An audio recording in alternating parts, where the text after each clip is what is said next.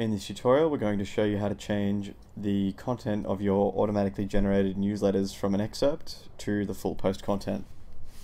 So you can see here I've got a WordPress website and I'm logged in, so I need to go into the dashboard and then click on Wisija over on the left hand side.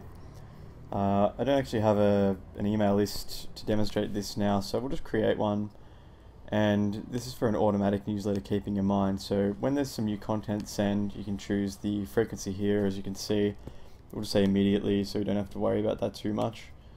And for the subject line, we just want to say something like auto newsletter, or say new content.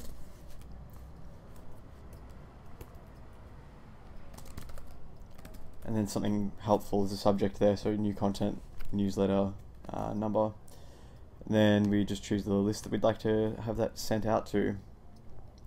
And after this, we're sort of brought into the what you see is what you get content there. So what you can see here if you hover over is you can see edit automatic latest content. So this is what we need to do, is click on that there, and we're given quite a number of options here as well. We can choose to filter by the post type, so if you wanted to specifically have newsletters set up for anything in there, you can do that very, very easily with MailPoet.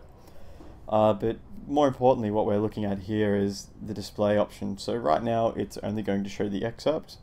What we want to do is show the full post. So once you've made that change and any other changes that you'd like to make to your actual newsletter layout, all you need to do is click on next step, or if this is an already existing newsletter template that you're just making a small change to, you need to click save and reactivate.